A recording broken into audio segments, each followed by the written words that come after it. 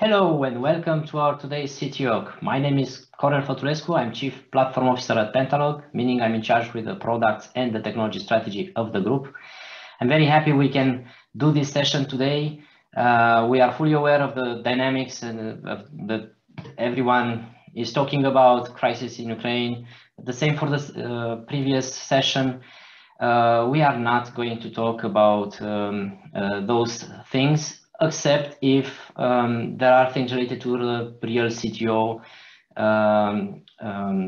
problems, challenges like business continuities, teams in those areas and things like this. Yeah, very happy to do this session again with you. And today, this is a special day in the year, 8th of March. Again, we are not going to elaborate a lot on the meaning of this day or the place of equality and between women and men. However, we are here to celebrate there are women in tech. And for this special occasion, we have another great company, as I hope you've been used to until now. We have here Roxana from Bunnyshell. Roxana, please join us. Hello, nice to be here. Nice to have you here, Roxana. So if you have, if you can say a few words about yourself and what makes Bunnyshell great. Sure.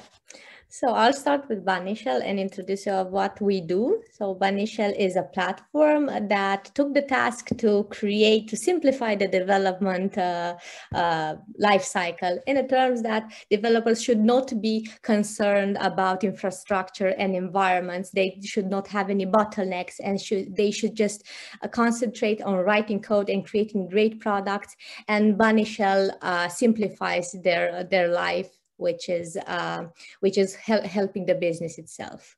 So that's about Bunnyshell. And about me, I am CTO and founder at Bunnyshell since 2018. I've started, I think I've crossed most of in my journey, started from developer, then switched to sysadmin, and then to DevOps, and then to cloud architect. And then I ended up as a junior CTO. And maybe now I'm more of a junior medium CTO. But if you compare me with other CTOs, you'll find that I'm pretty junior. Well, let's talk about that. So how, because you remember we've done a series of CTO fundamentals together and we've run that, and it was wonderful to see all these people connected and having questions about the CTO role. So we are here about that. So CTO role and how is implemented at Bunnyshell. So can you give us a definition, from your opinion, of the role of CTO? How does it look, the role of CTO at Bunnyshell?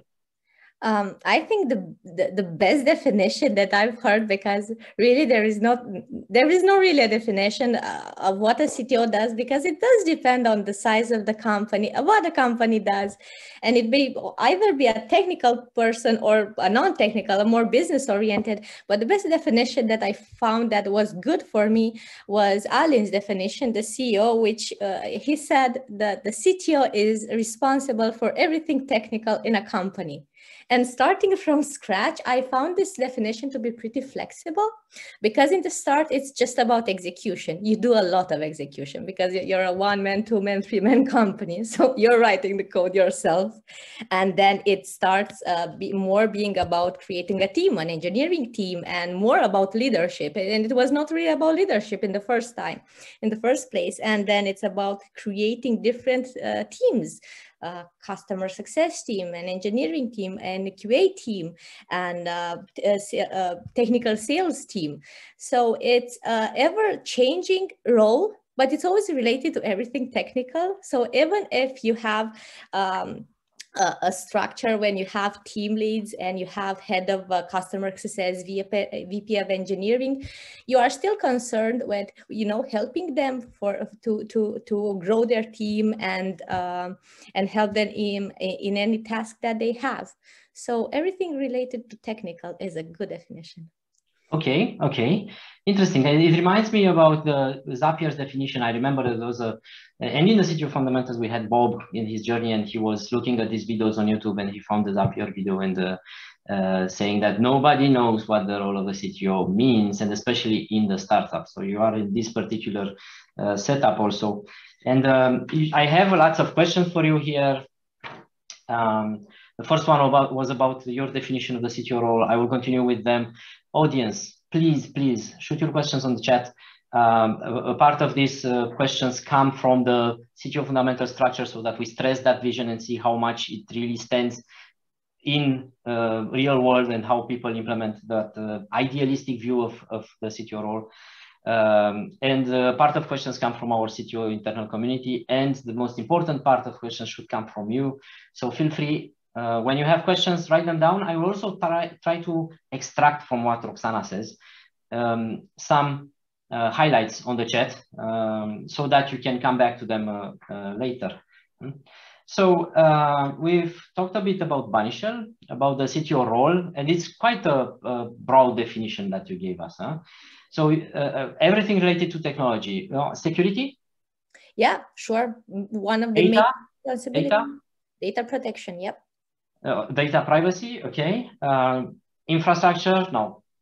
Well, it does depend. I mean, at a certain point, it is your responsibility, but the responsibility and ownership, first, they are not the same thing. And it does not really mean that you do them, but you are the owner that must ensure that they are made. And that can be externalized, the services, hire somebody new, or write some specs in that manner.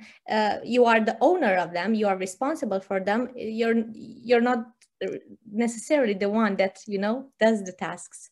Okay, and from these responsibilities, because that's very wide range, everything related to tech. Yeah. What are the two things that you find the most suitable for you, that you enjoy the most, and the two things that you hate the most? Oh, okay. So let me see. So enjoying the most, I love talking the most. I really like being, one of the responsibilities is being the face of the company, participating in webinars, meeting a lot of really cool people, and you know, spreading the word of what Bunnyshell does. And that can be also helping, and that can be with the marketing team, but also with the pre-sales and sales team. You do talk with a lot of customers, and you talk with existing customers, and you get their opinion and their pain points, and you use them to build the product. So I think that with gathering information from all people that surround me is one of the things that I think I love most. The second one is with the product. Of course, it's related with the product roadmap and actively participating in research and technology research. I don't have as much time to do that, but it's really a thing that I enjoy a lot, because I think I should read more things that are related to business, but I have to admit that most of the books and most of the things that I read are documentation, which is not really necessarily a good thing. Remember, read more. Huh? Yeah, read more. Please, continue. And I think the least thing, don't want to sound cheesy and say that I don't have one. Let me think of one. I think that the things that I didn't like were the things that I felt maybe powerless in doing them. So let me give you an example. Being the team lead for the development team is something that is very demanding. It's incredibly demanding, and you really have to be all in that.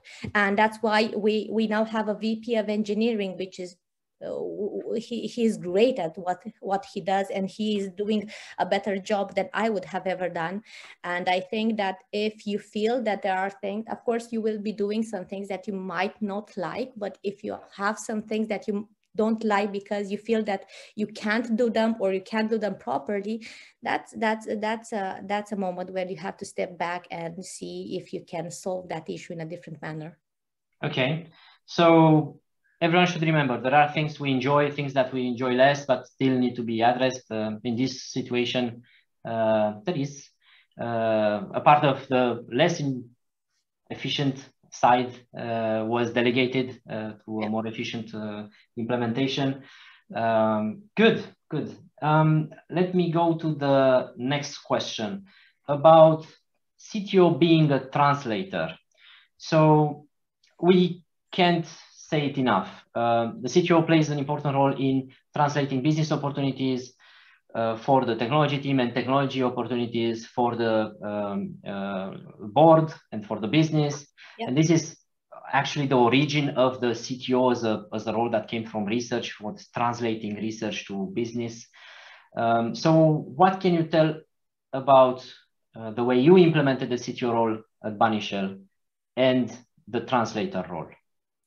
So the translation role, I think it's still a big part of the responsibilities that I have. And it's not just about business to technical and technical to business in a manner. I mean, not just explaining business strategy and vision to the product team or engineering team, but also but also translating technical needs. And I'll give you a good example, technical debt. You sometimes have technical debt and you sometimes have to allocate some time to address those issues. So that must also be translated in business language when you have to say, well, we do have to take a sprint to tackle those issues, because if not, they will get worse. And that's also related to other departments, all departments that I'm currently working with, most of them, and translating technical strategies and technical concepts to the pre-sales team, technical sales team, to the customer success team.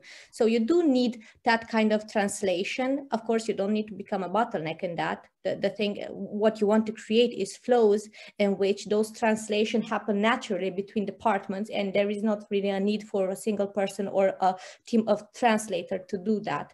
But you do have to, it is maybe your responsibility to make sure that departments talk with a common language between each other and share information in a manner that they can understand.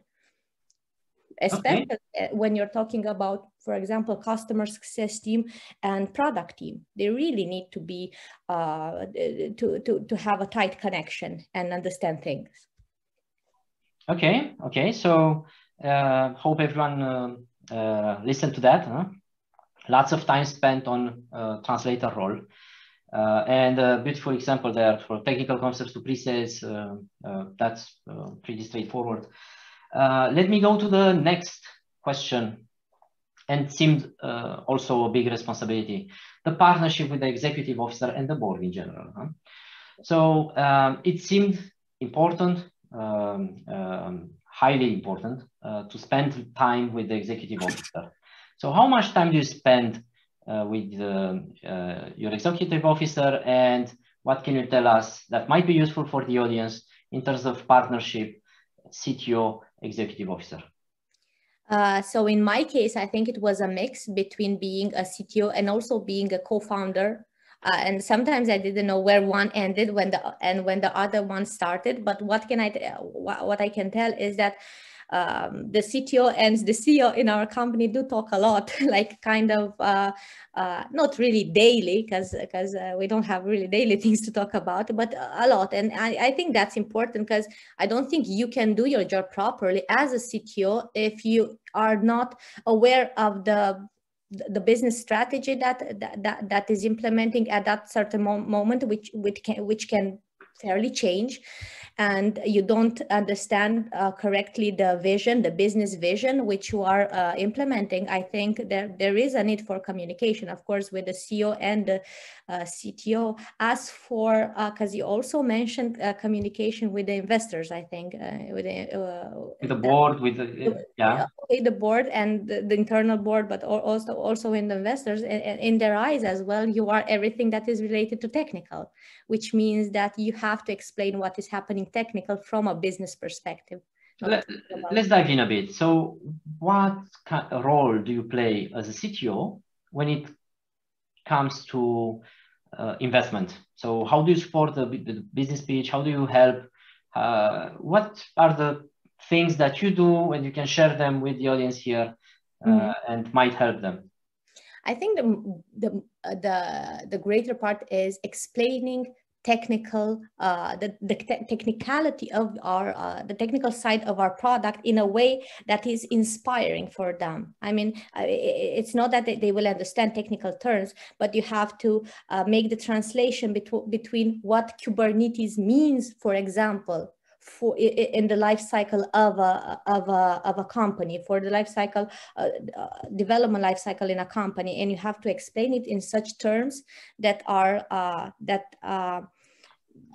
inspiring, and you always have to have that that attitude, and in order to do that, you really have to be on board with what is happening in the business side of things. So participating in rounds for getting investment rounds, and in meetings, and helping translate the technical vision. And your company is a technical company, so that you're building a technical platform. So it seems in the core value proposition of so investors, are they technical? Do they understand what you are saying? Are they it requires lots of effort for you to do these pitches, or? No, not really. And I think that's a good thing, because I don't think that really business strategy is that related to technical strategy. Business strategy is more about what your product does and how it helps your customer in terms of, and in our case, it's more about the value proposition that greatly influences their business, such as increasing velocity. It's not something technical that you need technical background to understand that increasing velocity will benefit your business, and cost optimization. So the value that we propose are not that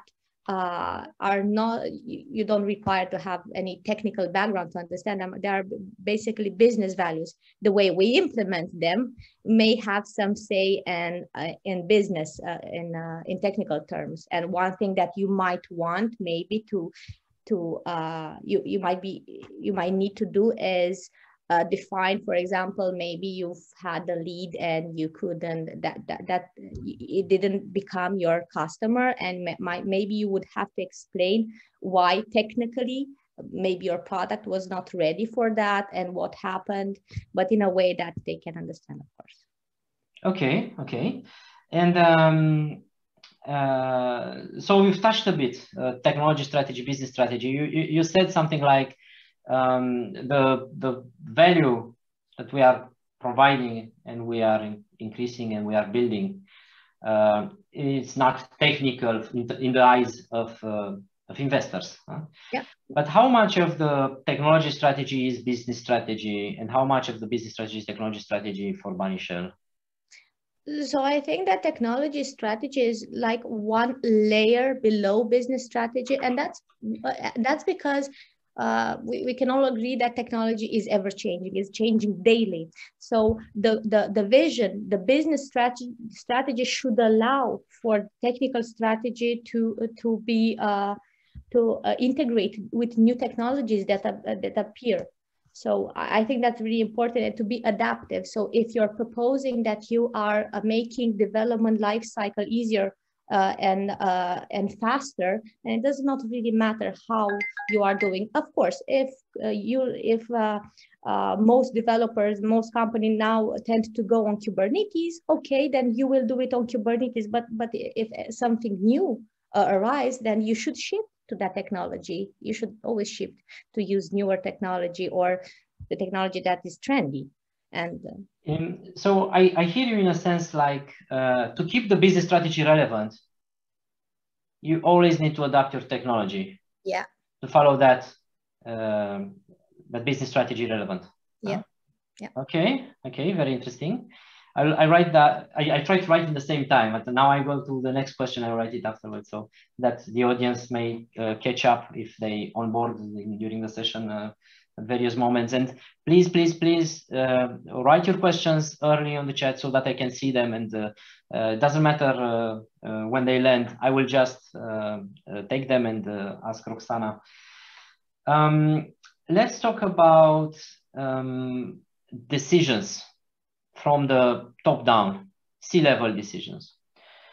So it seemed for us relevant that it's highly inefficient to take a lot of decisions. And usually at the highest level, we don't really look at the number of decisions we make and the cycle time of implementing those decisions. And there is an infusion of decisions in the operations because we take lots of decisions at the highest level. And if we say, for example, in Kanban or Scrum, let's limit our work in progress, let's ensure we focus and not take all the stories in the sprint and things like this. It seemed reasonable to think that limiting the number of decisions that the highest layers of every company take will bring value.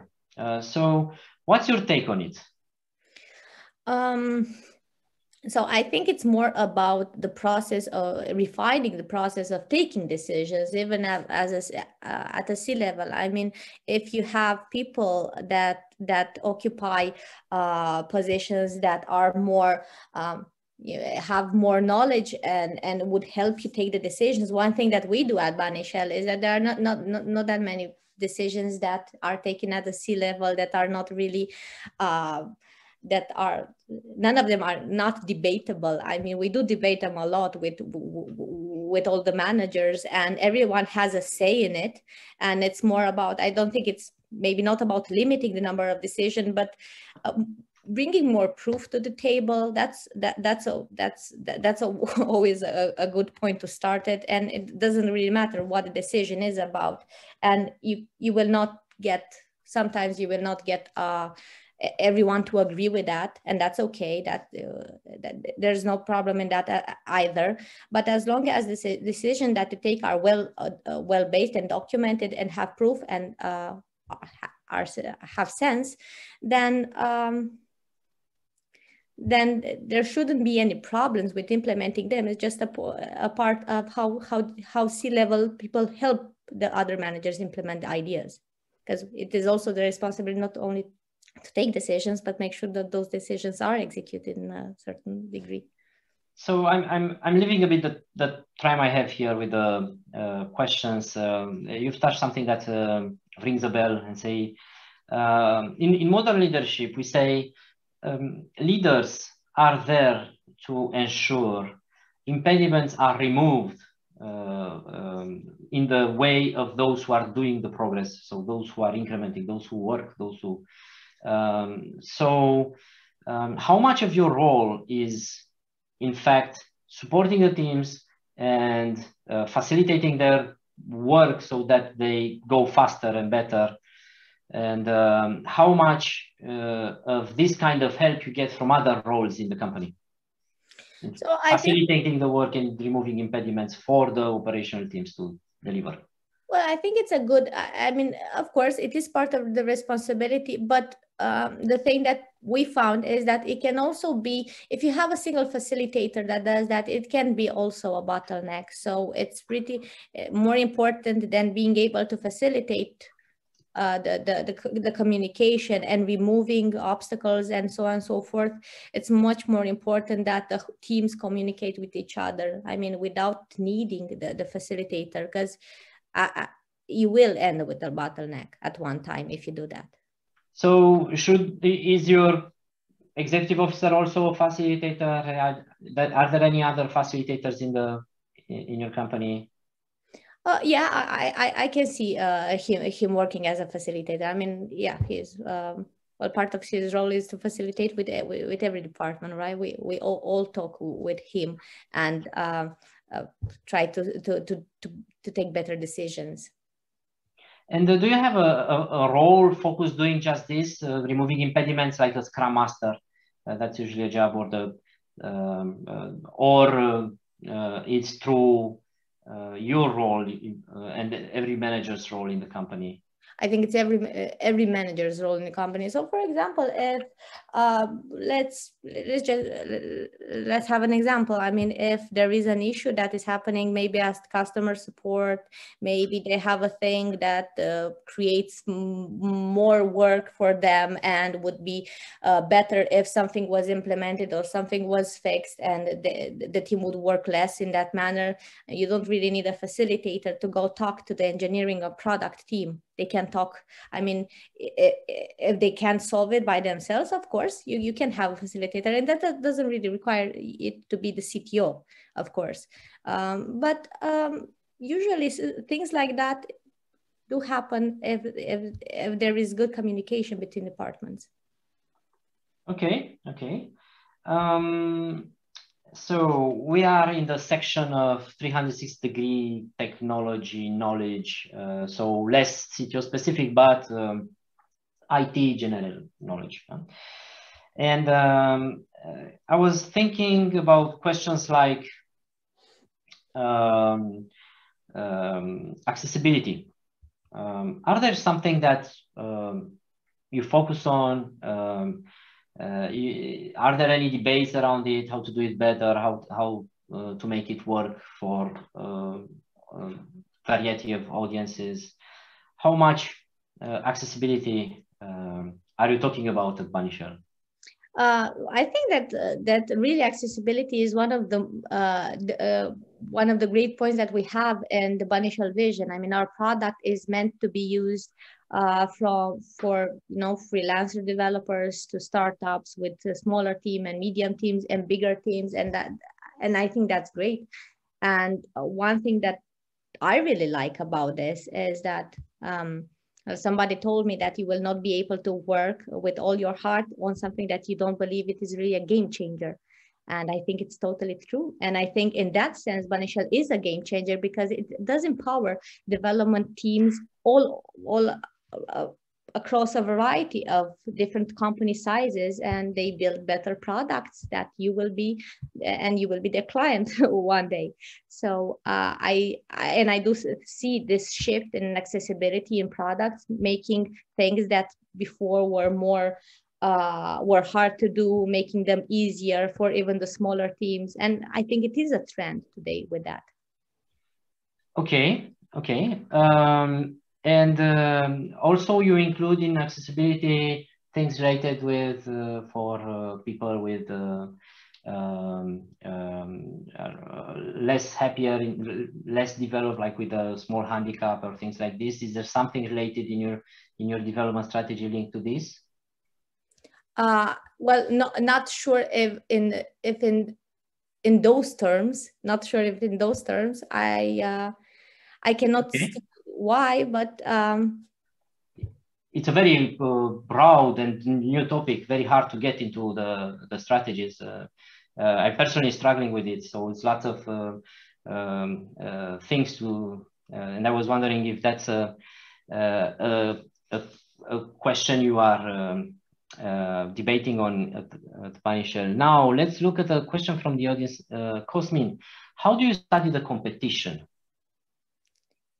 Can you say something which is useful for the audience? And well, in order to study it, I mean, of course, one of the responsibilities are that to make some market research, but it's not one thing that I really want to say about studying competitors, and that is that you should also not be very not influenced and doing some things just because you saw that the competition does. So there is a very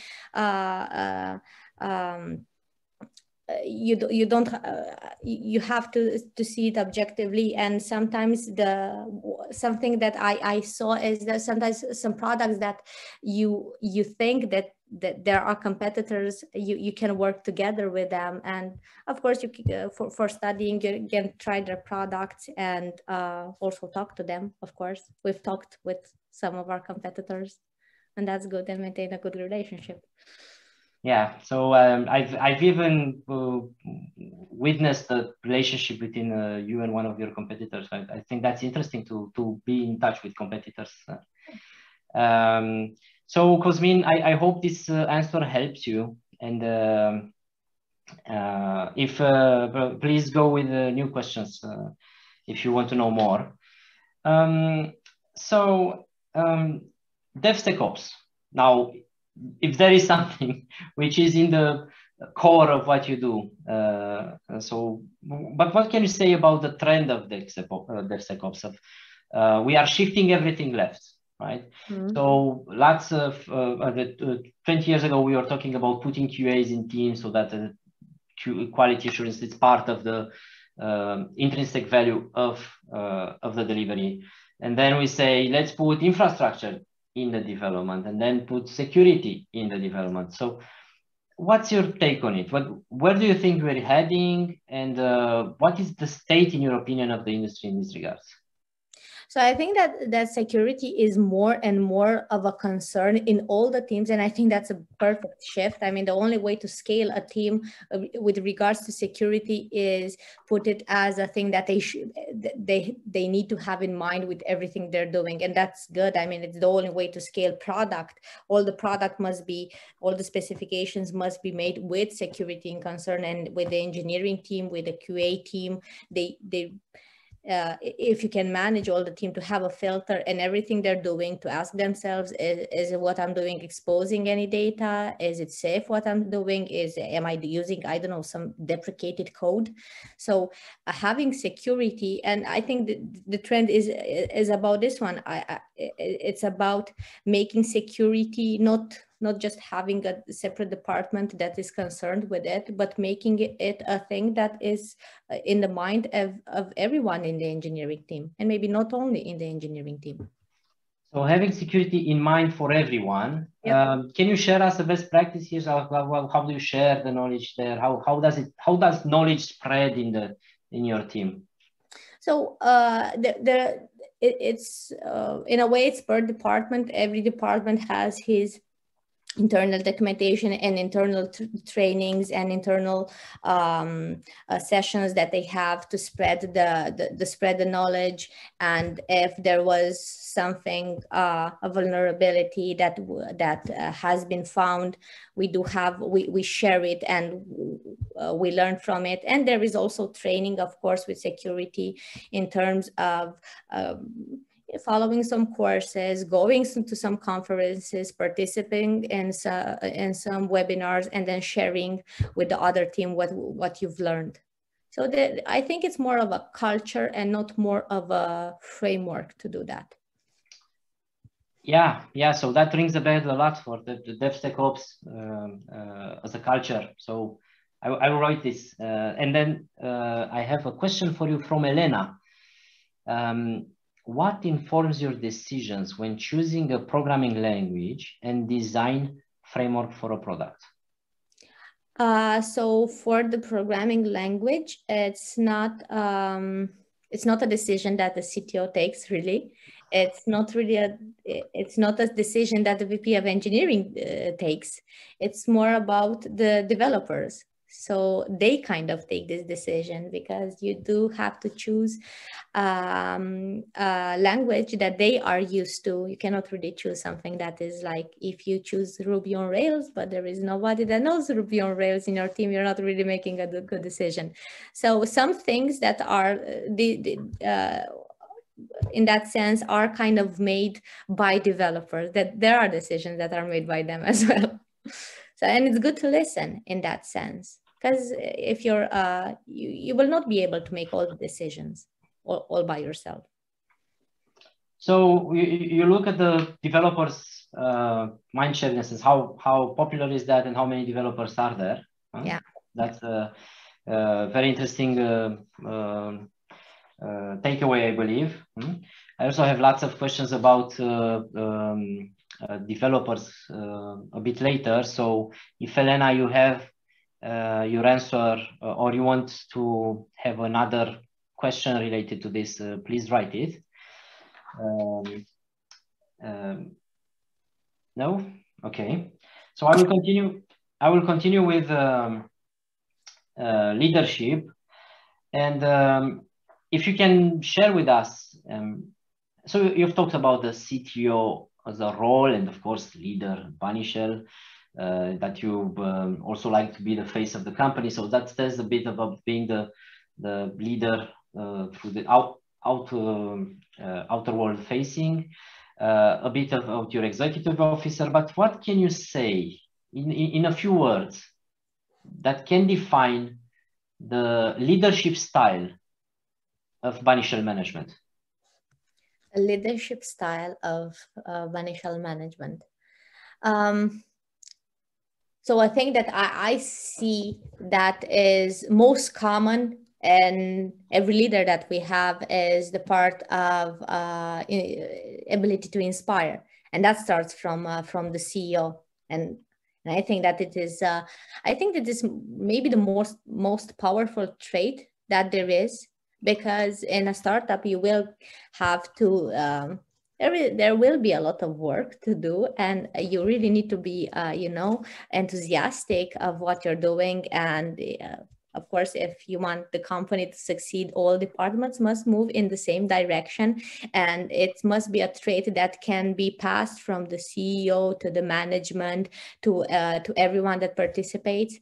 So I think that the ability to inspire, and funny thing is that every 2 weeks we have a culture meeting that we do online, so we can do it with everyone.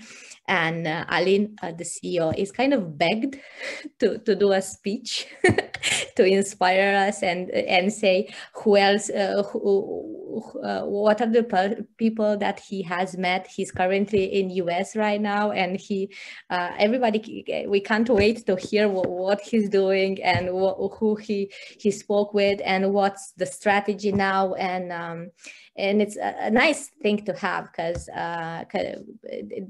being able to be inspired. But of course, there are also other things that are really important, such as empathy and strategic thinking. Of course, they are all. But I will keep that with the so ability. It seems a very human-centric kind of leadership, huh? Yeah. So I have a question for you. I hope it's an answerable one in this session.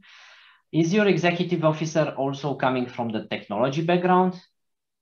Yeah. Because it seems very technical as a company itself. So you said yes, huh? Yeah. And how do you ensure he's not taking too much of your responsibility and you are not too much on his plate? How does it work?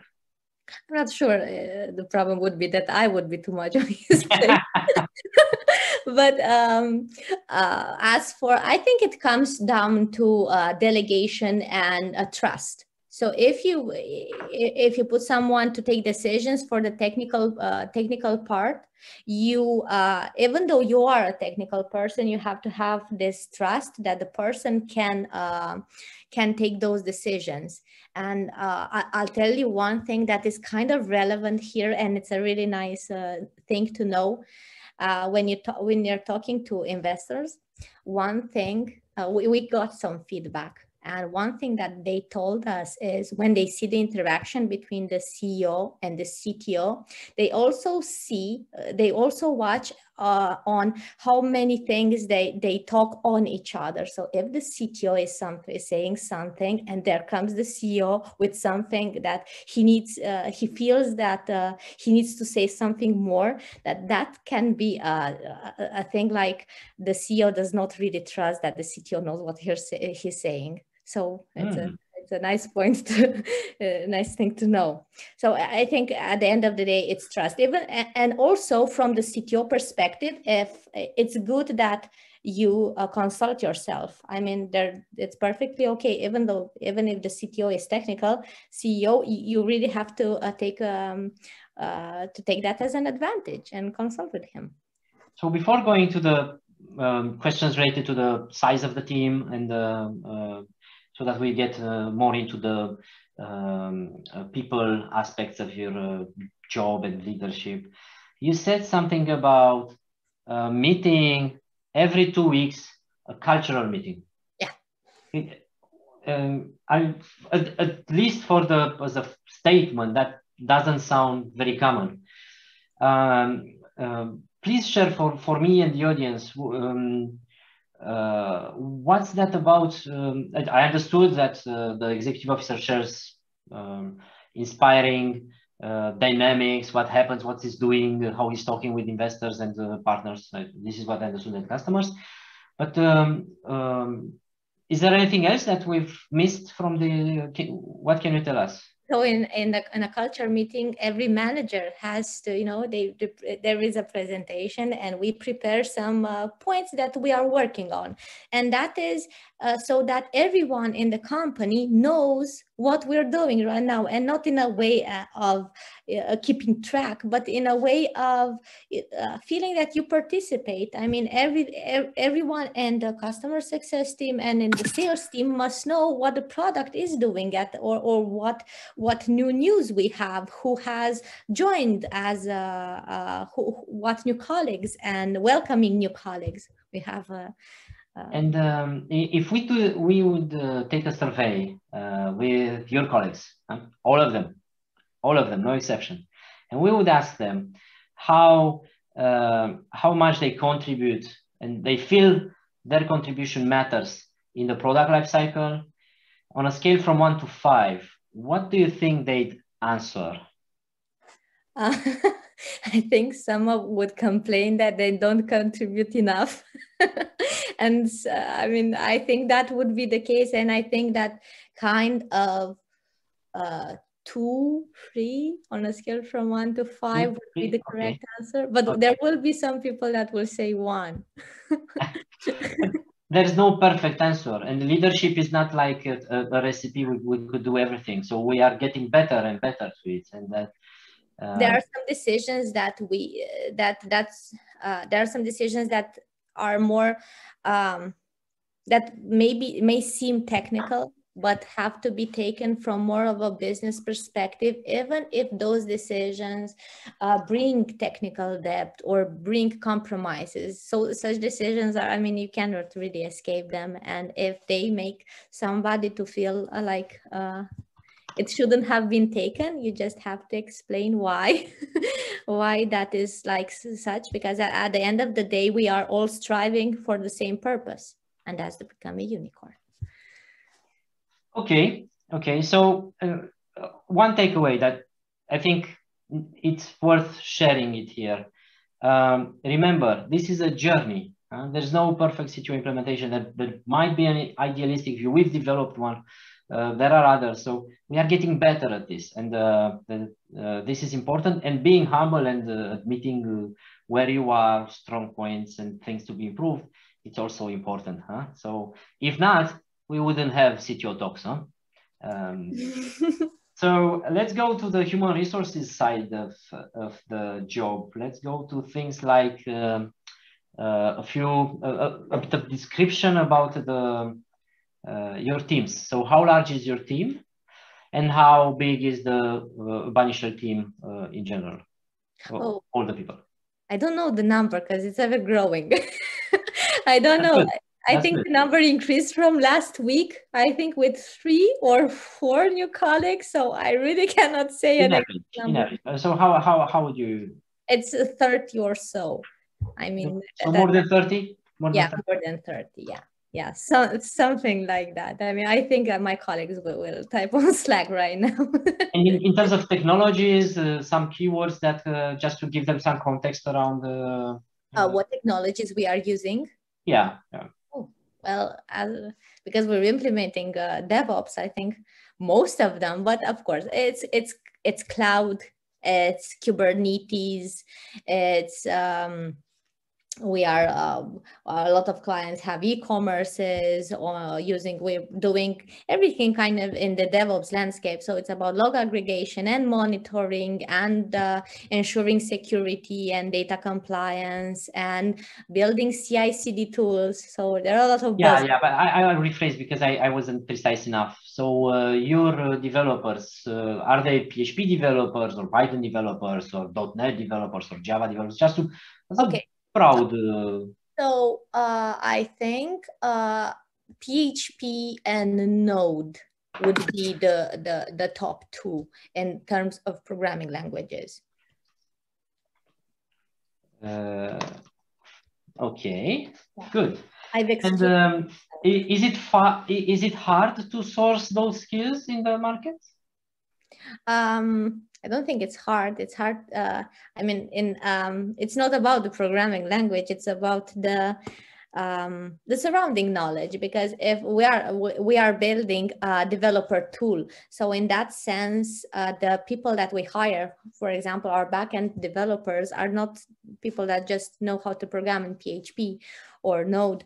It's about having the general knowledge of everything, of mostly everything that is surrounding DevOps and cloud and CI/CDs pipelines. So in that term, it's not really that easy to find people that are that experienced. And I think it also requires lots of years of experience. You also said you have a VP of engineering? Yeah. Huh? How many people do report to you directly? Directly, it's about well, about the reporting directly, for example, developers do report directly to the VP of engineering, of course, but there are also calls that they have with me as a CTO, but also with Alina as a CEO. Okay. Can we say it safe that it's only you have only VP of engineering who is, in a sense, hierarchical speaking, reporting directly to you? The VP of engineering is reporting directly to the CEO. Okay. Yeah. Okay. So it's context. So for that, everyone should. This VP of engineering is focused mostly on recruitment, onboarding, technical skills like coding, pair programming.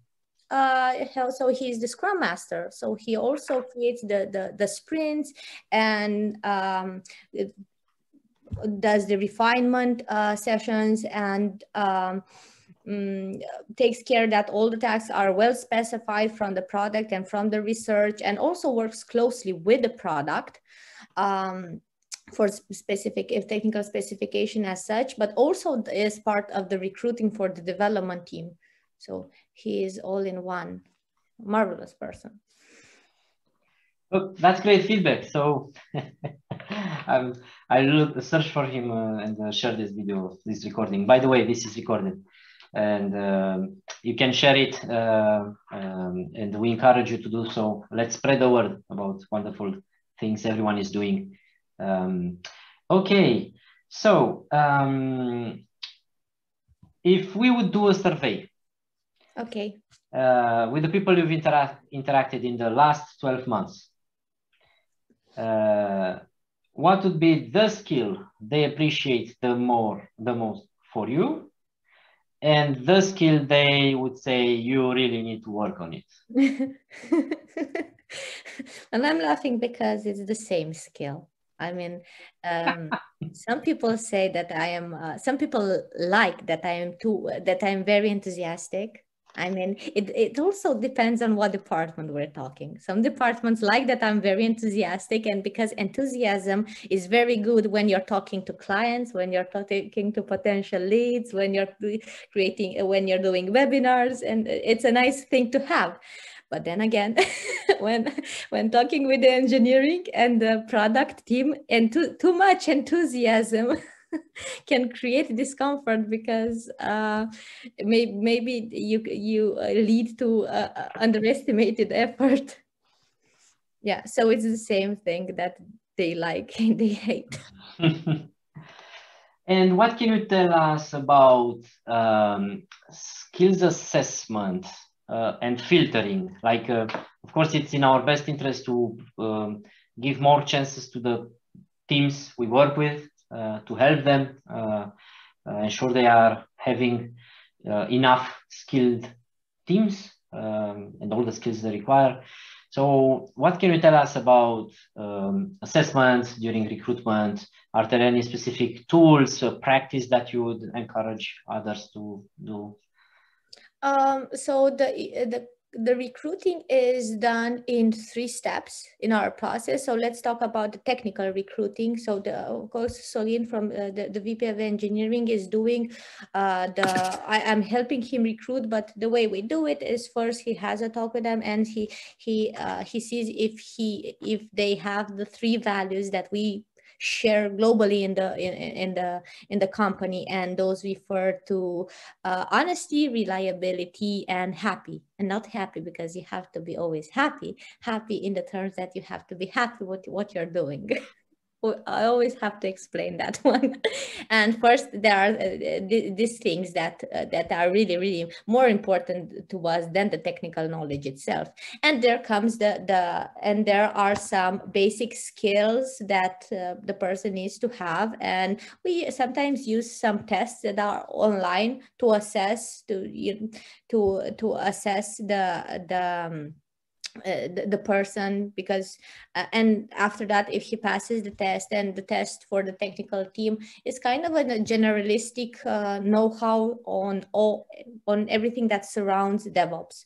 So he must know, of course, programming, but also know containerization, Docker, and Kubernetes, and worked with them or know why they exist, and but also with pipelines and tools for that are part of the developer lifecycle.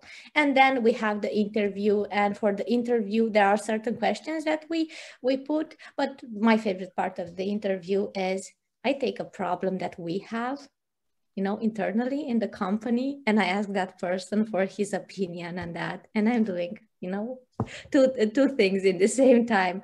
Because if you are hiring someone to help you, and for my part, maybe I need some help with some knowledge sharing and some research on in a certain technology. If you are hiring someone to help you, you might as well just ask him there to see if he can really help you or not. And and I love questions that are more story-like, and how would you do it if you would do it, and without correct or wrong answers. And you kind of see the level of detail which that person goes to tells you how much experience he has.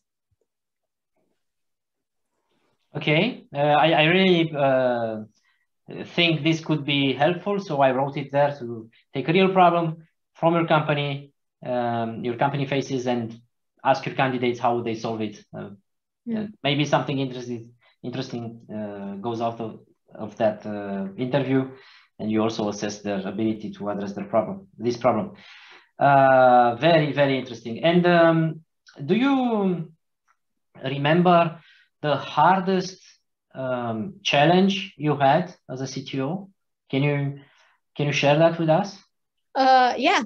So I think as a CTO, you have lots of responsibilities which translate in lots of tasks. And depending on the teams that you are working with and that you are talking to, all the tasks seem very important and should have been done yesterday. So, and you are drowned in a lot of work. And if you don't have the ability to take some steps back and just look at the issues at hand and prioritize them, then it will be awful. So, so I think that was very hard for you.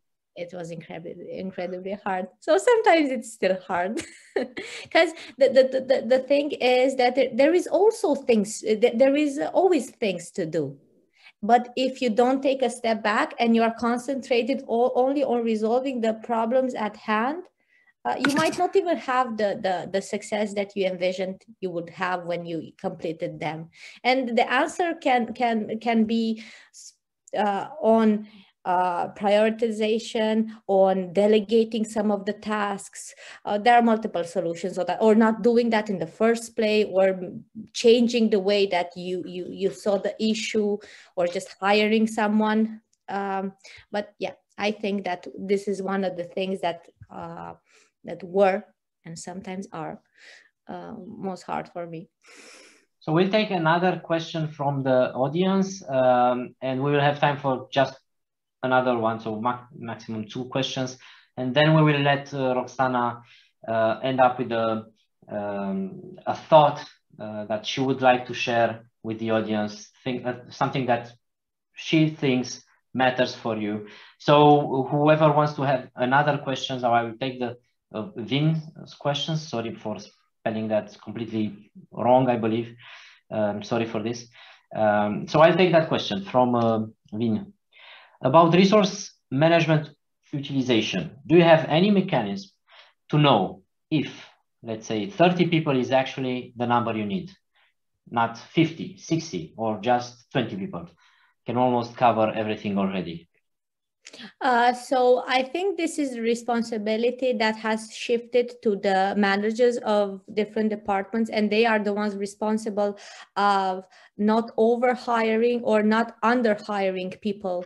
And I think they're using right now different way. Of course, depending on the department, they are using different ways to measure that. I mean, for customer success, it's very simple to measure that. But even for engineering, if you hire someone and the velocity has not gained, has not increased, you ask yourself why, and then you get to a certain point. But you will not be. I mean, I don't think I would be able to keep track on that. So I think that's a good idea for something to delegate a thing like this. Always keep it in mind and talk from time to time about it, but delegate it to the managers. So you're not biased about what. So in a sense, what you're saying is that you can't really tell, but you delegate this, and the responsibility of managers of departments is to not overhire or underhire, right? Yeah, and to measure, of course, and to measure measure the efficiency of the team, because those numbers are should be calculated. I hope this is a satisfying answer for you. So the key here seems to be trust that Roxana mentioned, and I hope it answers to you. Yeah, so we have 4 minutes to go. Roxana, please tell us something that you'd like, a key takeaway you'd like the audience to leave with from this session. I think I've shown more of my human side than my technical side, so I hope I'm not really that cheesy. Well, first, I want to thank you, everyone, for participating, and I really hope that some things that I've said will help you in a journey, or just understand better the role of a CTO. And one thing that I really want to say, because I think I would have loved to know it like 2 years ago, maybe 3 years ago, is that as a CTO in a startup, it's normal to have it's normal at sometimes to become a bottleneck, and it's normal to feel that nothing you're doing is good. And if you're feeling always responsible and you're feeling always bad for everything that happens related to technology, you're on the good track. But you need to take a step behind. You need to talk with the CEO. That's really important, and check how those check how you can fix those things. But kind of never quit in this, because it's really a wonderful journey.